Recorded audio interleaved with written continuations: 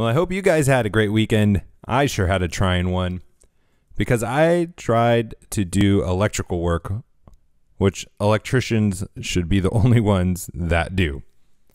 I have a panel of switches, that is 3 switches in like one area. So it's a dumb switch or an old school switch. Then I have a smart switch and then a dumb switch again. But whoever installed it previously before I bought this house put the switches on the wrong side. So the switch on the left turned on and off power to what is on the right side of the room, and the switch on the right side turns off power and turns power on to what is on the left side of the room. It was driving me nuts. And I was thinking, have some business sense, some common sense. I could figure this out. Pull off the top, move the switches around. Don't touch the middle one. Just take the 2 out, flip them around, put them back in. Both those switches work, but the middle one that I didn't even touch doesn't work anymore. What the heck? If you want patience in your life, go try to do some electrical work. Oh my goodness. I didn't even touch the middle switch and it's not working. So that was my weekend summed up in one activity.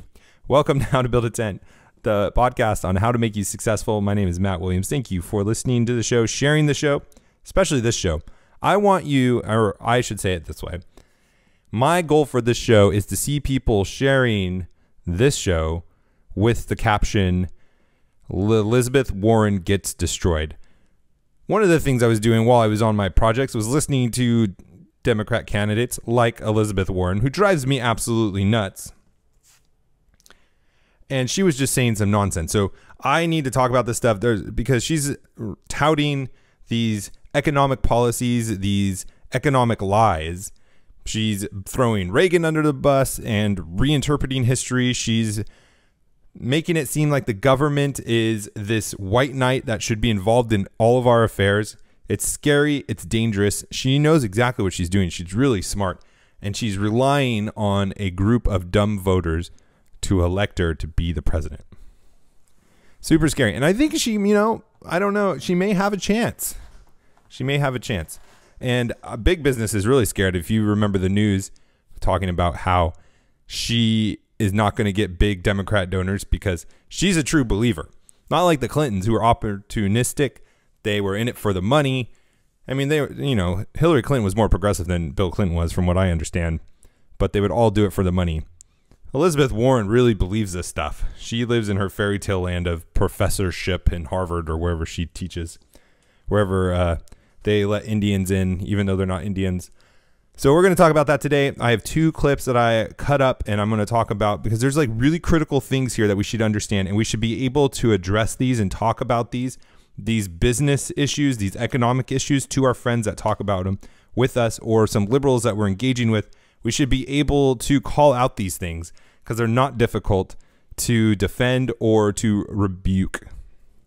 So it's going to be a fun day. I'm going to get my electrical frustration out. So if you have any questions, comments, you can reach out to me, Matt, at howtobuildatent.com. You can share the show. You can subscribe to us. You can see us live streaming on How to Build a Tent on all the social media sites. youtube.com/howtobuildatent. So excited. We finally got that fixed. Thank you for all those who decided to subscribe and help us get to over the 100, where it allows us to do that. Really appreciate that. And the last thing before we get going, we are part of the Fight Laugh Feast Network. You can go over to fightlaughfeast.com and you'll get one of these mugs. It was really sad and also kind of encouraging.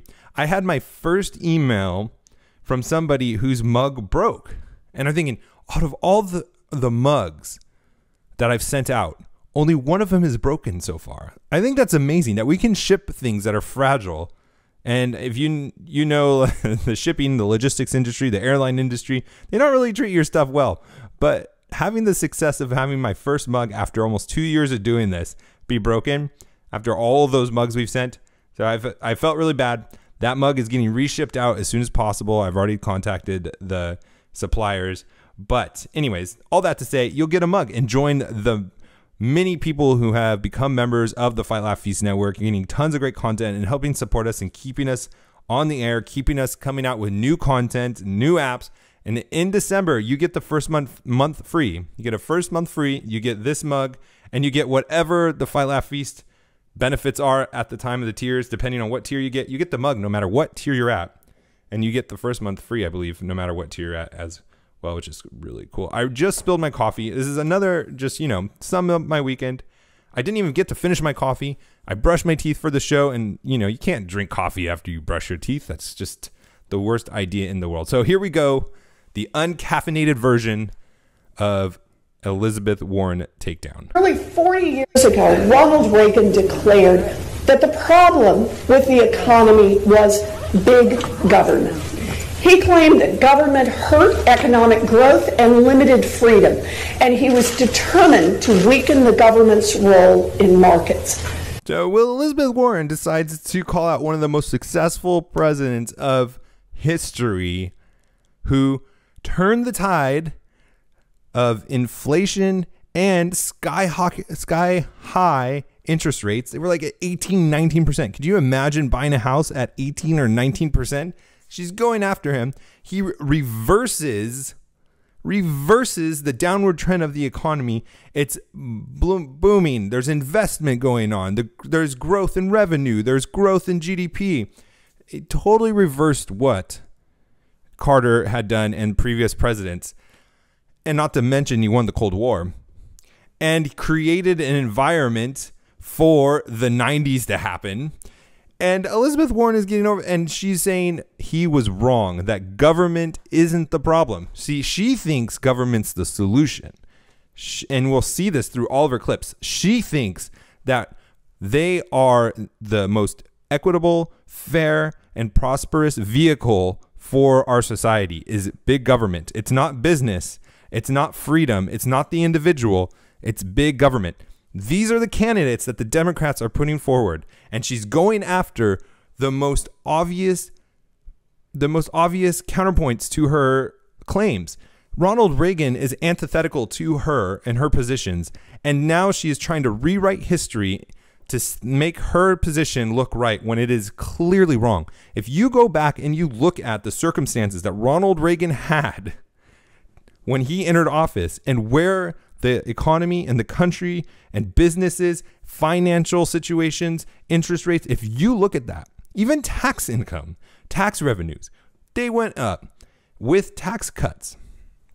If you look at all that, you cannot say Ronald Reagan was not a success. If you even remember back in the Barack Obama days, when he was running for president, he would even talk about Ronald Reagan in a positive way and how he is the new Ronald Reagan. So she has the audacity to go after him like he was wrong, like he was a bad president, that he didn't know what he was talking about. Absolutely amazing. And for the record, Reagan is 2 for 2. He had two successful presidencies. How many successful socialist presidents have there been? If you're watching at home, I put a big 0 up in the camera. It's a big goose egg. Not one time has socialism worked. And yet she is going after one of the most successful presidents in history. Absolutely amazing. All right, let's continue. But things didn't work out as he promised. But things didn't work out as he promised. Noted from the speech. So what is notable from this is she doesn't give any examples of what he promised and didn't work out. As government pulled back, the rich and powerful stepped in. A small group of wealthy elites and giant corporations gained more control over both our economy and over our democracy. Okay, so she's setting up the battlefield now. She's setting up the players, the camp, the Axis, and the allies. Government versus big business versus rich, successful millionaires and billionaires. Oh, well, they really can't say millionaires because most of them are all millionaires. The billionaires, the successful businesses, these are the people that are robbing people of their freedom, robbing people of their rights. And we need big government to step in. And what she is failing to mention is that when those big companies do well, when those rich people are successful, society is successful. Case in point, Ronald Reagan. She is just trying to rewrite history. But if you go back and look, the middle class was successful. It was growing. People were not leaving the middle class to become poor. They were leaving the middle class to become rich. And yet she's trying to frame it the other way around. And also, just to remind you, for those of you who are just starting to listen to the show, because we add listeners all the time, the people that benefit from large companies doing well in a fair society, not when they're, crony capitalism and all that stuff, but the people that are successful or that benefit from the success of large companies are anyone who has a 401k, anyone who has stock in Amazon, Disney, Google. What other big company do you want to talk about? Because if you notice, there's not a class requirement to invest in these companies. You don't have to be rich, upper class, super successful to invest in these companies. You can be low class. You can be low class, poor class. What is the low class? Middle class, and then whatever other classes there are. You can invest in any companies that you have the money to invest in. There's no class requirements. So that means that your 401k that you are investing in through your company, through your retirement fund, if you're a union, you have pensions. If you're a government, you have pensions. All of these people are investing in these companies and get wealthier, make more money when these big companies do better. When rich people do better, they invest and they build and they grow more companies, more capital, more profits. All of those things are used to grow and raise the tide for everybody. But she doesn't bring that up because she's trying to make them look evil and that they are stealing from you and they are attacking you and you have to defend yourself from them by giving power to the government. It's very dangerous. Reagan had it wrong. Our problem isn't big government. Our problem is a government that has been captured by the rich and the powerful. She's right there. The problem isn't the government per se, because the government doesn't work without people. The problem is that the government has been captured by rich people. Now, what is the solution to that? Well, you stop letting rich people influence the government. You stop letting crony capitalism happen. And you do that, there's only one way to do it. It's not communism, it's not socialism. If you've noticed, there's still a select group of rich people in Russia. There's still a select group of rich people in Venezuela, in North Korea. It's a much smaller group than in Western societies that embrace capitalism like ours, but it's still a small select group of people while everyone else starves. There's one solution to getting crony capitalism out of our government. It's the 10th Amendment. It's removing power from one place where everyone can easily go and live. The most rich area in our country now is Washington, D.C. The most rich zip codes in our country right now are all around Washington, D.C. because everyone's getting rich off the government.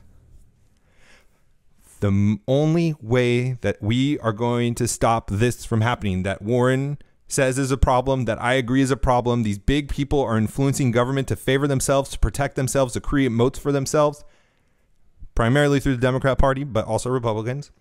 The only way to solve this is not anything that Elizabeth Warren is proposing, but it's the 10th Amendment. It's giving power back to the states. It is a lot harder for even big businesses to lobby, to spend money, and to exert its will over 50 states. And that's what it would take. If all the power was in the states and not in the federal government, or if most of the power, especially regarding economics and our economy and business and all that stuff, if it was all in the states and not in one spot, big businesses would have a lot harder time of getting everyone to play by their rules and get everyone to give them favors, to give them subsidies, to give them benefits. Because all it would take is one state not to do it for whatever company, and everyone else would go to that state, and they would grow, and they would create a hub, and they would create an investment. We see that in states like Georgia. In Atlanta, a city that is a hub now for movie production because they created incentives other states didn't have that drove people there to shoot movies.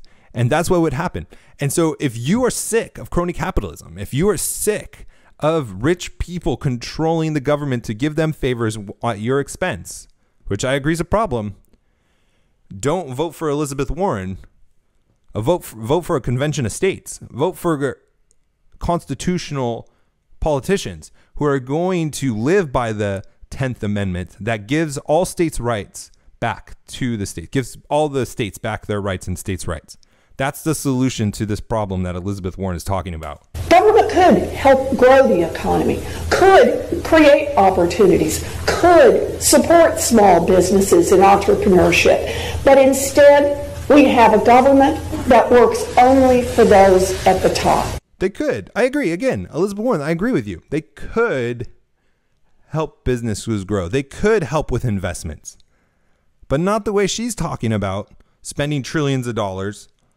It's about getting out of the way. It's about getting out of the way, just like what Ronald Reagan said. And he proved it. Her policies only work in textbooks. They don't work in the economy. Ronald Reagan's ideas don't work in textbooks, but they work in our economy. Or maybe this was a better way to say it. Elizabeth Warren's policies work in textbooks, but they don't work for our pocketbooks. Ronald Reagan's policies don't work in textbooks, but put money in our pocketbooks. Yeah, I like that. That's a good one. Elizabeth Warren is dangerous. All right, last clip, and then we got a break. Reagan liked to talk about freedom, but real freedom isn't living under the thumb of a handful of billionaires and giant corporations.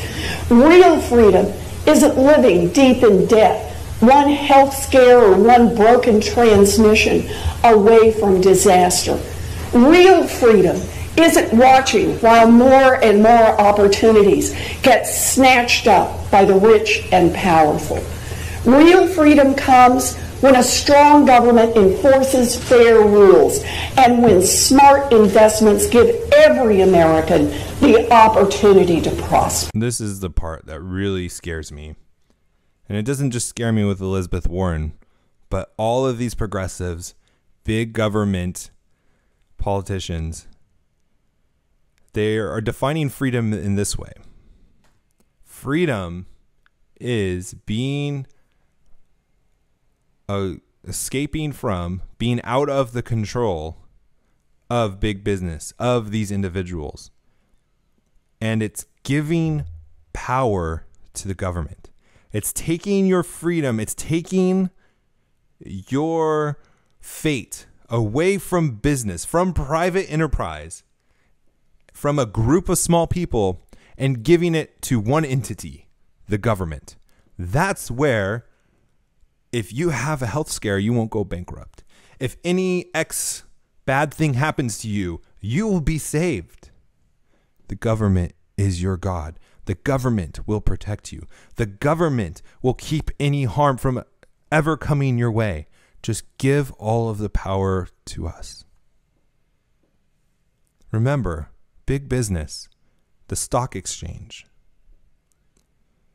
all of these rich people, they're us. It's individualism. It's private sector, free market capitalism. And that's the enemy to them. And if it's the enemy to them, they're the enemy to us. Because we enjoy the same freedoms as the rich people. We enjoy the same freedoms as these big businesses. And if they take them away from them, they're going to take it away from us. You can't have it both ways. You can't take the freedom away from the rich and from the big businesses and leave it to the poor. What society has that ever happened to, where the rich lost their freedom but the poor kept it? It's a facade. It's a lie. It's a smokescreen. They don't care about the rich people's freedoms. They want yours. And they're just using them as a straw man. This isn't about the rich. There's always going to be a rich. There's always going to be a concentrated power. It's just how much of it is going to be spread to other people, to the citizenry. Citizenry? Yeah, that's the word. Guys got to study history. We got to be aware of this stuff. All right, I am going to take a break. Oh, I just dropped it. But I wanted to show you guys, for those of you watching, I mentioned this before. This is a good Christian brother. I see him on Facebook, talk with him a lot. We DM. He has a company, Kingsman Beard Balm. I talked about it before, and I made a mistake. Yes, I make mistakes. And you're like, I know, I listen to your shows all the time. You make mistakes every single show. Can you like tighten that up, please, and get a better show? I'm trying to improve every day. Kingsman Grooming Products USA. And I say USA because I gave the wrong address for the international brand of this company, and they called me out on it, rightfully so. I apologize deeply. KingsmanGroomingPros.com. One word, KingsmanGroomingPros.com. Go get these gifts for, if you're a wife, the men in your life, the husband, maybe it's a young teenager who's growing that reformed beard. These products are fantastic. I've been using them. I've never used beard products before. See, I'm reforming myself more every day. I'm starting to use Kingsman beard products. But this beard oil, the cherry tobacco, I put that on after a shower, and then I let my beard dry, and then I put this beard balm on. I don't know if that's how I'm supposed to do it, but I've been doing it. My wife loves the smell. My son, he's a year and a half years old. He's grabbing my beard and rubbing it more. It's just the most adorable thing in the world. So do yourself a favor, or do someone you love a favor, do a friend a favor, or do an enemy a favor, and, love people that don't love you. Give them this gift for Christmas, or just go give it to them just because. Kingsman Beard Products. You can go KingsmanGroomingPros.com. KingsmanGroomingPros.com. Go support a Christian company and go do yourself a favor and get some great products. So I, again, apologize for the terrible, terrible mishap of giving the wrong email or the wrong web address. Okay, a few more clips. We're going long. I got to stop, but I just wanted to hit this with a few more clips because this is absolutely amazing. So today, in market after market, a handful of big players dominate. 4 giant companies control the entire market for beef. Okay, now this is where the practical is, where she's starting to actually name things that we can nail her down to, which is exactly what we want when we're debating somebody. We want them to stop talking in generalities like she's been doing so far and give specifics. So she's saying that there is a select group of people and businesses that control beef. And because of that, there's injustice happening. Our freedoms are being taken away, which I have to say, I've been pretty happy with our beef quality lately. I haven't seen any beef recalls. I haven't had any complaints about my steak, my ribeyes, my beef bones, my smoked meats. Have you? I think beef's been pretty good to me lately. It hasn't killed anyone that I've known of, that I've heard of. So I'm not complaining, but let me just say this. Her solution is more government. Her solution is the government telling businesses what to do. If the food industry is a problem, that she says it is, because there's a concentration amount of people, listen to this. There are 3,000 state, local, and tribal agencies that have primary responsibility to regulate and the retail food and food service industries in the United States. 3,000. And she wants more government. See, this is the dirty little secret. The more regulated an industry is, the more concentrated a power there is. And so she is, again, rewriting history. She's stating facts that aren't facts. She's calling lies truth and truth lies. She wants to concentrate more power in Washington, D.C. She wants to grow the government because of this villain that is the small group of rich people and those large corporations. But the dirty secret is those rich people and those large corporations want a bigger government, because that's what creates these industries that have these silos around them, that have these moats around them. It's the regulations. It's these big governments, because it's a barrier to entry. If the beef industry was totally hands off, there was no regulations, if the food industry had no government compliance, agencies and all those things, and there was a select group of people, select group of companies making tons and tons of money, then other companies would come in and grow cattle. They would come in and grow beef. They would come in and try to take market share because it's so profitable. That's how the free market works. It's a beautiful thing, but it can't happen when there's all these barriers, primarily from the government. It doesn't allow for competition. It doesn't allow for entrepreneurship. It doesn't allow for innovation. And so we do get stuck with these problems of these small group of people that continue to pay government money, donations, lobbying and all those things to keep the government involved. The exact thing she's arguing for is the problem. And she's trying to twist it around, and she knows it's the problem. She's a Harvard freaking professor. She's not stupid. She knows it's the problem, and she's just lying to us. She's just trying to manipulate us. All right, I'm going to stop there because we're super late. I had like 4 more clips, but I hope that's enough ammunition against Elizabeth Warren that you can take and prove and show when people quote her and share this stuff that you can have a rebuttal about the lies and the evil that she's doing. Go out, be successful in your argumentation in your businesses. We'll talk to you next time. God bless.